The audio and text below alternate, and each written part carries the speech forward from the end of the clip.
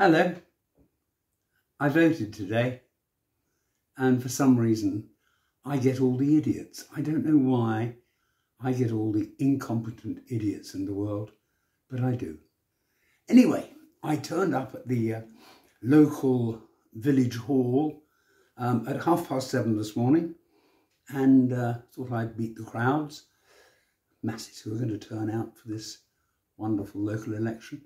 And I was met at the door by a marshal, a tall, very, very young, very fit-looking Afro-Caribbean chap, dressed all in black, with a lanyard with gobbledygook on it, and a marshal badge here. Not a star, but a, sort of twopence a million Ryman's kind of badge they use at things like the ladies bring 'em by to show they're important. Anyway, I said, "Good morning, I'm here to vote." And he said, "Have you got your ID, sir?" I said, "Yes, I have. I've known for months, It's kind of all been over the press, and, everybody knows that you've got to have ID to vote. So, yes, I've got ID. May I see it?" I said, "No, sir, you can't." I was polite. I said, "Because," he said, I have to see it." I said, "No, you don't have to see it." I said, I have to show it to one of the election officers, and you aren't one of the election officers, you're a marshal, and that means you don't have to see it." "No, I have to see it." I said, "Well, I'm not going to show it to you. I'm going in." So he said, he barred my way. Okay. So I said, "Well, I'll wait until somebody comes." And with that, a woman came out, and she just finished voting, and he took the opportunity to shout inside, "I need some help out here." Can't think why. Anyway, a lady appeared, very well spoken, looked a bit like Joyce Grenfell. "Good morning," she said. I said, "Oh, hello." She said, "What's the problem?" I said, "I haven't got a problem. I haven't got a problem at all. I'm here to vote." She said, "Well, come in." I said, "But he won't let me." She said, "Pardon?" I said, "He said he wants to see my ID before I can come in." She went, "Nonsense, come in, come in." I thought, that's good. I'm dealing with proper people now. Thank goodness for that. So I explained, I said, "Look, I do know the law, and I don't have to show him, because I don't think he's anything to do with you, is he, really? He's probably a subcontractor." And she said, "Yes, he is. He was security." I said, "I understand." She said, "He's really only there to ask if you've got ID, to remind you." I said, "He did that. But then he asked to see it, and he wouldn't let me in until he'd seen it." "Well, I don't need to give proof to anybody." So she went, "Indeed you don't, sir." "Thank you," I said. And over I went to this desk with 3 people sitting at it, presumably in rank order. Chap with moustache and glasses sitting there. A very pretty woman with a polo neck jumper on, slim and very attractive, sitting next to him. And then a young, probably late teens, junior clerk sitting at the end. So the number 2 said, "Could I see your ID, sir?" I said, "Yes, of course you can." And I handed him my driving licence.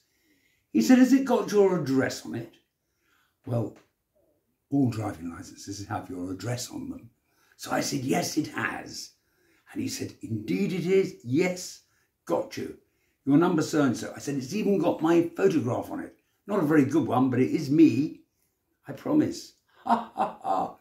They were all going, hee. He handed it back to me and said, "Well, sir, we're all learning here, because, this is our first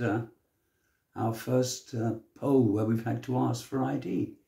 I said, "I quite understand, but that's absolute tosh, isn't it? You've known for months about this. It's not as though somebody sprung it on you yesterday. Everybody's known for months and months that you've got to have ID." I can't see what the problem is, frankly. They were going, hee. I moved on to the pretty lady who handed me 2 sheets, one yellow and one blue, local and borough elections. Fine. There's the booth, off you go. So I go into the booth and I make my marks on the various names, the runners and riders, and made my selection, did it in the correct fashion, folded both papers and came out.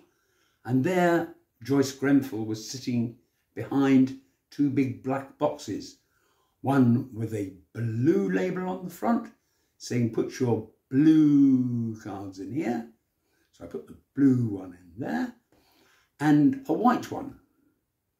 I said, a white one? I said, it should be yellow, shouldn't it? Blue in one, yellow in the other. What's the white one for? She went, oh. She said, they gave us white ones instead of yellow. I said, God, they only had one job, didn't they? Ha, ha, ha. And the team across the way there went, hee. Well, so I put my yellow in the white label box and said, thank you very much to the officer. Thank you for making that an easy and unpleasant process. I wish you all an excellent day and good luck, because it is new to you after all.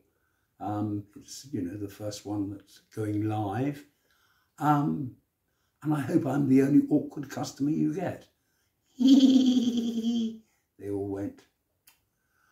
Anyway, I went outside and I said to the marshal, thanks, mate. I said, I do appreciate that this isn't your fault. I said, it's the fault of the clowns inside.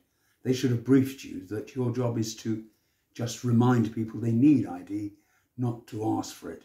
So they're the idiots. I thought you were really polite.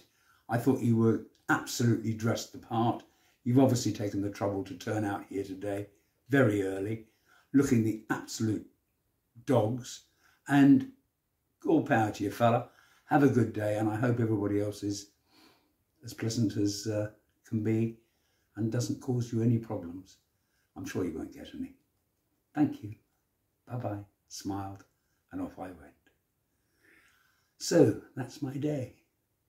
Exciting, isn't it? But why me? It's like nutters on buses. They all seem to come and sit by me or to tell me their problems.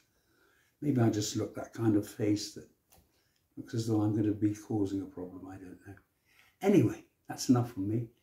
Night, night. I'm going to bed now. Bye.